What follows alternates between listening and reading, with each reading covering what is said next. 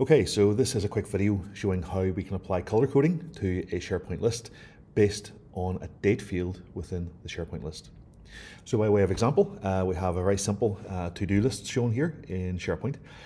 We can see a set of tasks. We can see the date that those tasks are due and the people to whom these tasks are assigned.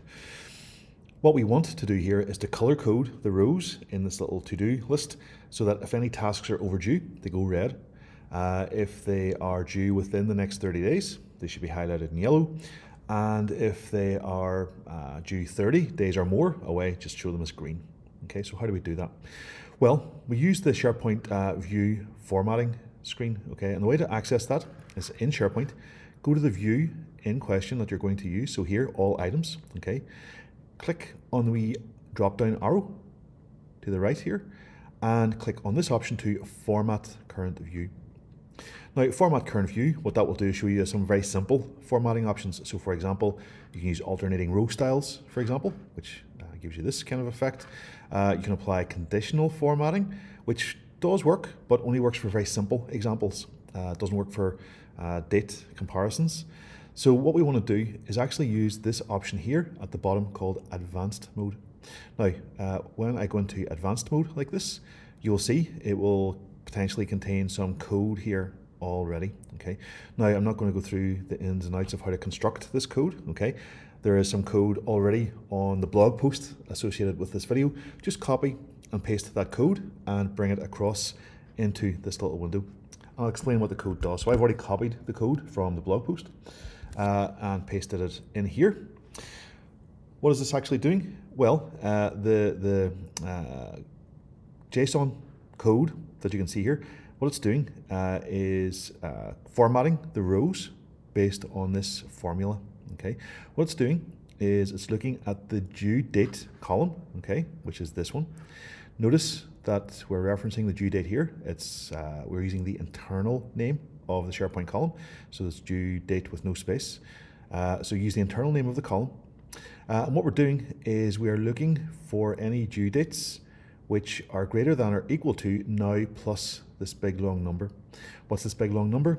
That's actually 30 days in milliseconds. That's the way SharePoint works in this area. It's slightly weird, but you can use Google or you can use ChatGPT or something like that to work out how many milliseconds are on your preferred period of time.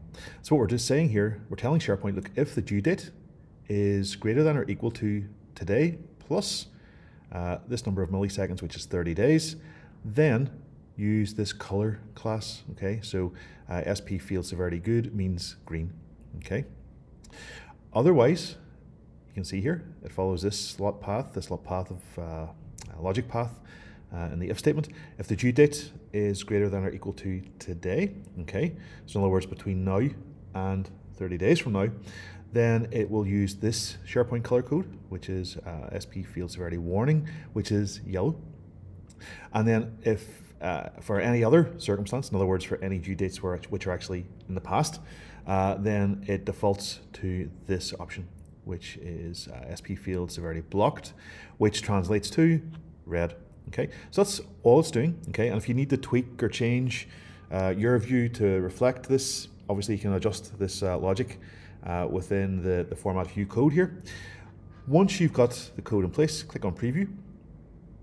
And hey presto, there you can see what it's doing. It's effectively color coding now the entire row based on the due date. So any due dates within the next 30 days are shown in yellow. Any due dates which are more than 30 days away, such as these ones, these are shown in green. And any due dates which are in the past, so today's date is the 16th of October 2024, anything which is in the past is then highlighted in red. And of course you can tweak this as you see fit.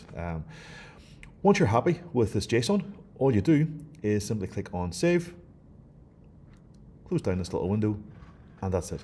Your view format is now applied, and as time moves on and as dates change and so on, these color codes will be dynamically updated.